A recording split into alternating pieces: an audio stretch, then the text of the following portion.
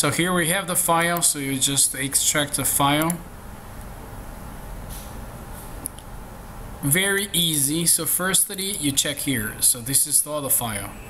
So you have to install the system.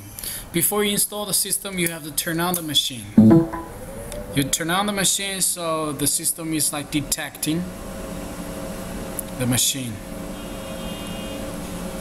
So this is my computer, this is the administration. So you go this device management. So you see here, this is the laser machine. So the first one is like updating. This is browse the files in your computer, and I have the computer on. Let me check. I have the computer. This is my. Yeah, this is the file. I think this is the file because I have. Yeah, here is the file. And you check, this is Novecel C5 files. You check here, this is the JCZ driver, the support 64. You check here, this is where you're supposed to click. Then next,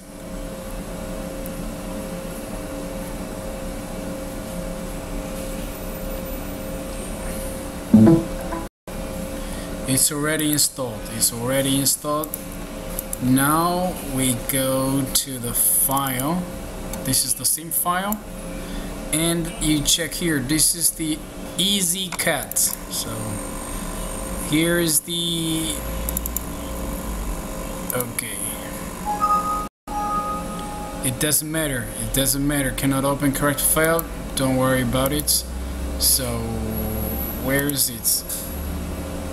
Here, F3, because you need to find out this is calibration. This file important. Just find this file and open it, confirm. So then you just turn off and turn it on. Now it's okay. Language, so you want to have English. So let me check, where's the language? Where's the language?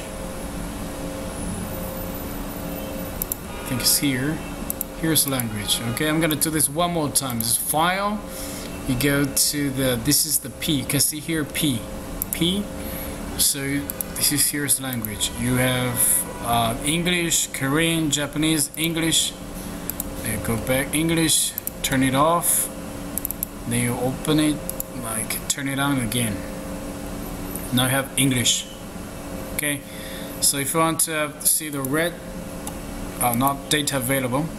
And we have the files, because I already made the Douyin for iPhone, because most of them they want to take off the back cover, so I made a file especially for back cover.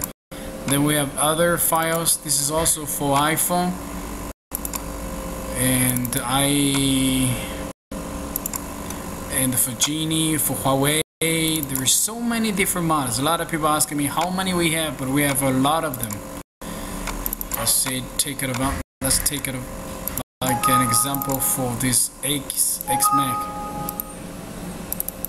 Okay, sorry, I have to let's close it. Then you click again. Now you have it here. Now you see so this is Mark.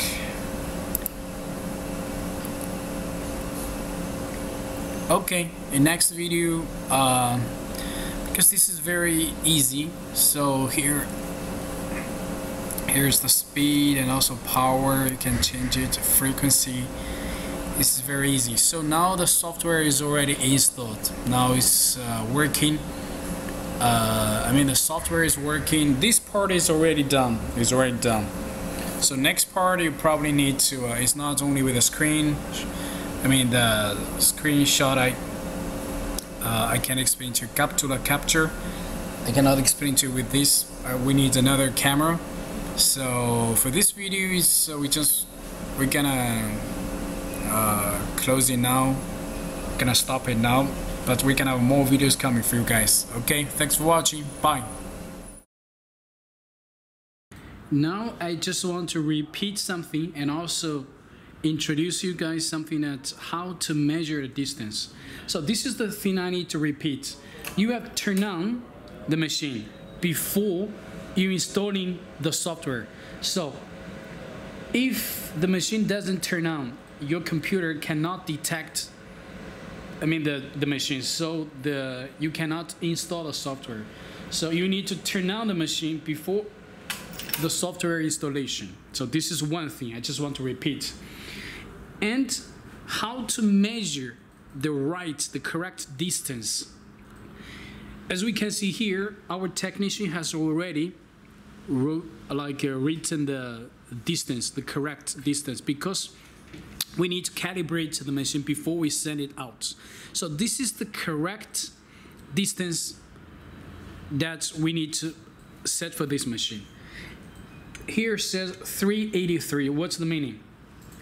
It means this line, here's the line, this line to the surface. If the surface is, for example, if you want to engraving here, so then you need to check. This is 383, so this is like 6. So I might need to, so here, as we can see here, man, you need to adjust a little bit, make it lower, right? Now this is 383, so you use here, you use this like how you guys call this, like rotating like a roller or something. Use this to adjust the distance.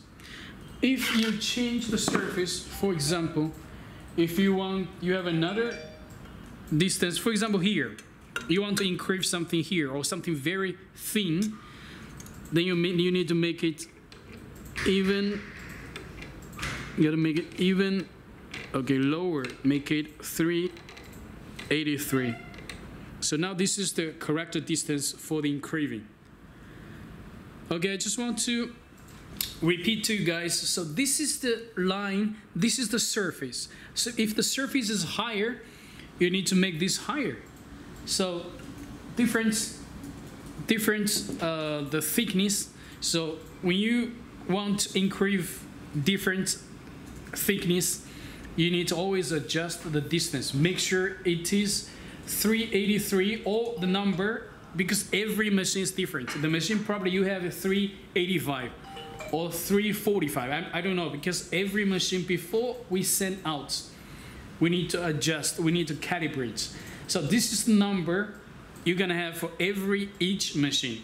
Each machine has its own distance and its own calibration file. The calibration file, it's already in the pen drive, the USB disk. So just to make sure, this is their distance and the file is already in the USB pen drive. I think this is everything that I just want to make sure that you understand, and also don't make a mistake on this. And if you have any more questions, you can just let us know or leave a comment or contact the salesman who sold you the machine. And thanks for watching, and bye. Have a good day. Have a good night. Bye.